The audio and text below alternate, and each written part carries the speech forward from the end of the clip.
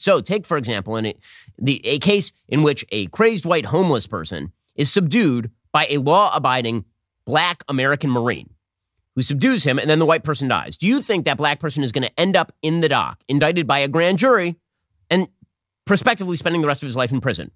The answer, of course, is no. That is not a thing that would cross any prosecutor's mind. It would not end up in a courtroom. However, if a white person does it, and the person in question who died is a crazed homeless black person who is threatening people on the subway system, then the white person may end up in jail for the rest of his life. And that is the case currently with Daniel Penny.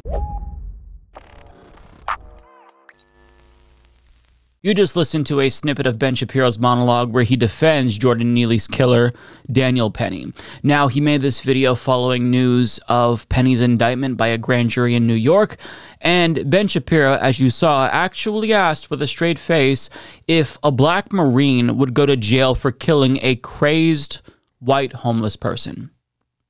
And he said no, which idiotically suggests that black Americans in blue cities, specifically, that's the caveat that he made, would have some sort of a privilege when it comes to incarceration. He actually said, Ben Shapiro, supposed intellectual, is implying that black Americans have a privilege that white Americans don't have, specifically with regard to jails in this country.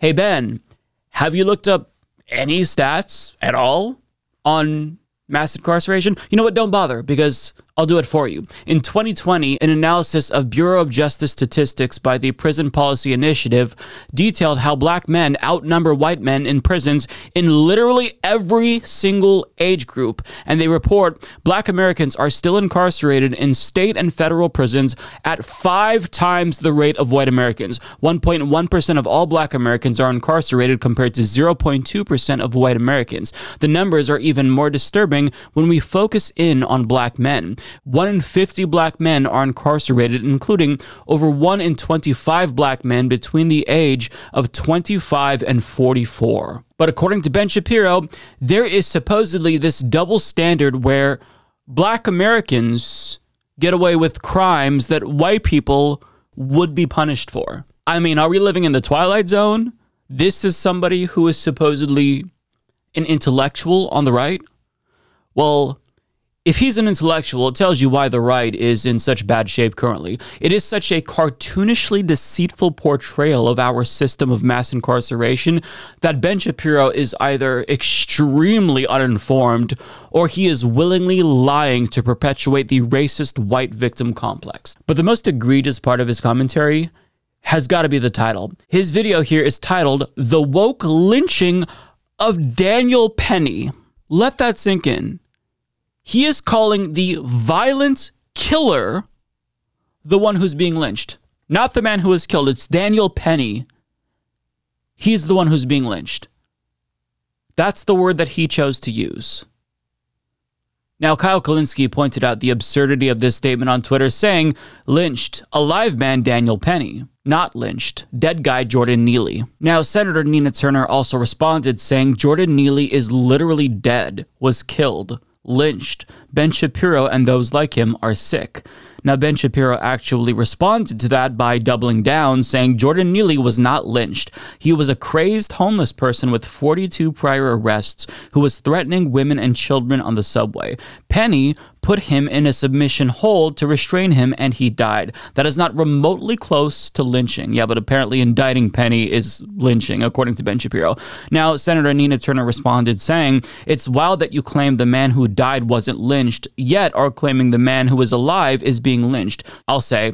Now, she also shared this TikTok with Ben Shapiro, and it's not like Ben Shapiro isn't aware of this, but the TikTok was presumably shared by her to educate the people who follow Ben Shapiro about lynchings in the United States and their disgusting history. I want you all to hear 8 out of thousands of reasons Black people were lynched, according to the Equal Justice Initiative's report of reported lynchings. John Stoner was lynched in Dawes, Louisiana in 1909 for swinging the white man who killed his cow. Frank Dodd was lynched in DeWitt, Arkansas in 1916 for annoying a white woman. Ernest Green and Charlie Lang, both 14, were lynched in Shibuya, Mississippi in 1942 after a white girl said they were threatening. Oliver Moore was lynched in Edgecombe County, North Carolina in 1930 for frightening a white girl. Henry Patterson was lynched in Mobile, Florida in 1926 for asking a white woman for a drink of water. Elizabeth Lawrence was lynched in Birmingham, Alabama in 1933 for reprimanding white children who threw rocks at her. Jesse Thornton was lynched in Laverne, Alabama in 1940 for addressing a white police officer without the title Mr. A black construction worker was lynched at Camp Blanding, Florida in 1941 for insisting that a white co-worker return his shovel. And Jordan Neely was lynched on a subway in New York in 2023 by Daniel Penny after he was accused of being threatening. Now, prior to his death, he was filmed presumably asking for food. It's hard to tell what he's saying in the audio, but you can see he's very clearly, visibly suffering from a mental health crisis. I need to seltzer and drink. Food, thirsty, and milk.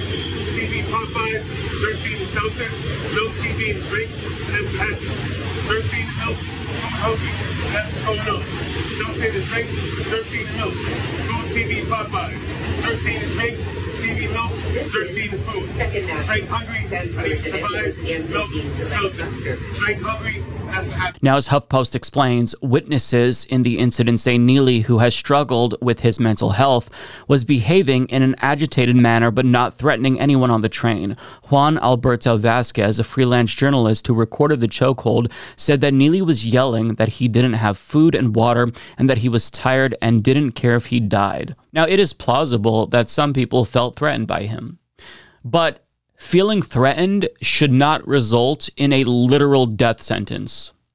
And according to Juan Alberto Vasquez, the witness who was just quoted here and who filmed the incident, Daniel Penny held Neely in a chokehold for about 15 minutes. 15 minutes. Now, Daniel Penny disputes that, but regardless of how long it was, Daniel Penny took Jordan Neely's life. And as HuffPost adds, the New York City Medical Examiner's Office said Neely died of compression to his neck as a result of the chokehold and ruled his death a homicide. But according to Ben Shapiro, Daniel Penny is the one who was lynched. Just despicable, absolutely despicable behavior here. But this commentary is part of a larger trend that we're seeing from right-wing propagandists, where they're in this sort of race to a bottom of sorts to see who can say the most extreme thing. And I want to move on from Ben Shapiro to give you some additional examples here, because this is what we're seeing more and more. And to be clear, the right never had intelligent commentary ever, but they're getting worse, and this is deliberate. So here's Michael Knowles, also part of the Daily Wire, Ben Shapiro's network, and let's listen to what he says about the pride flag. Now, keep in mind that this is the side of the political aisle that claims they care the most about freedom of speech, but let's see what he says about the pride flag. That flag is offensive to all normal people. It is a symbol of pride, the deadliest of the 7 deadly sins. It obviously has no place in a middle school classroom, and frankly, it should be banned from all public spaces because it's evil and degenerate and signifies an ideology that is contrary to truth, goodness, beauty, and reality. How pro-free speech of him. Also, hey, Michael, this shoe? That was... wow. Thanks.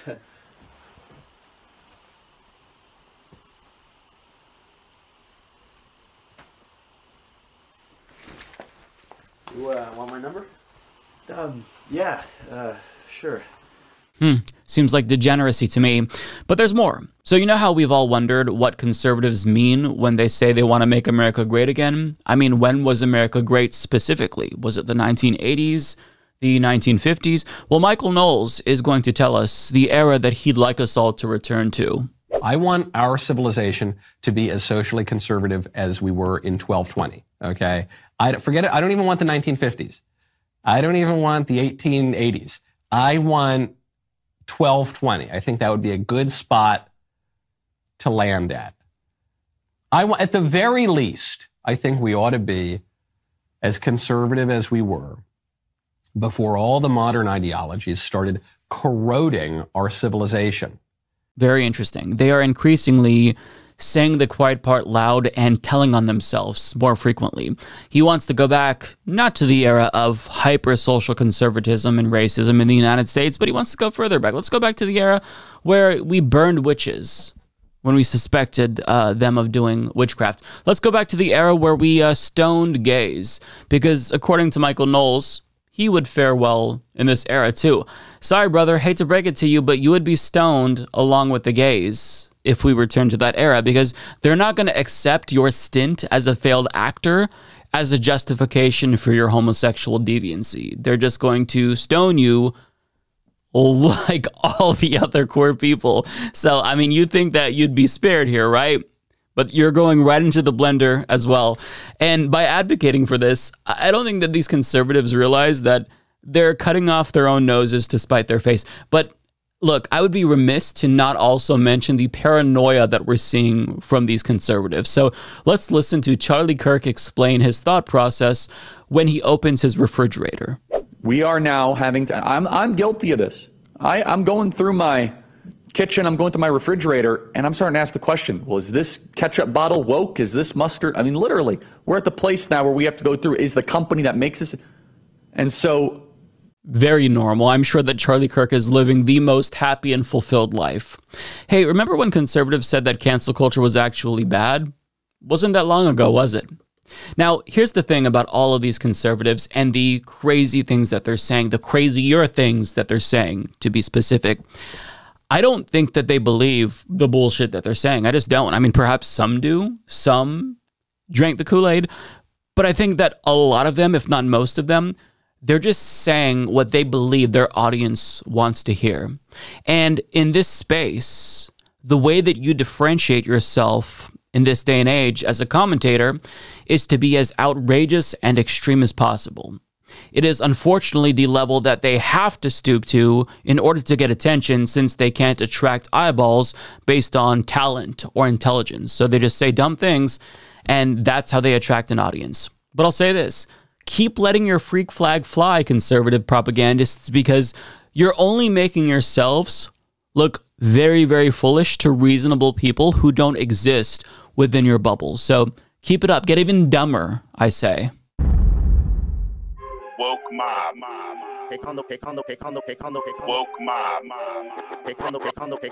Woke ideology. Woke ideology. Woke ideology. Woke ideology. Woke ideology. Woke test. Woke ideology. Woke Olympics. Woke ideology. Woke ideology. Woke ideology. Woke ideology. Woke ideology. Woke ideology. Woke ideology. Weaponized wokery. Woke ideology.